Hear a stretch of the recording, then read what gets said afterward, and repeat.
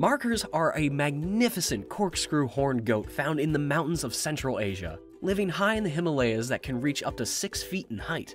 Unfortunately, they are hunted for their meat, hide, and horns, the latter of which is used to make jewelry. Markhor goats are extremely belligerent creatures who will fight to defend themselves or their fellow herd members against anything remotely dangerous. The Markhor's horns can grow up to 3 feet long. They come in pairs and can be as thick as a human wrist. The species is sexually dimorphic. Males have longer hair on the chin, throat, chest, and shanks, while females have shorter, redder hair, a short black beard, and no mane.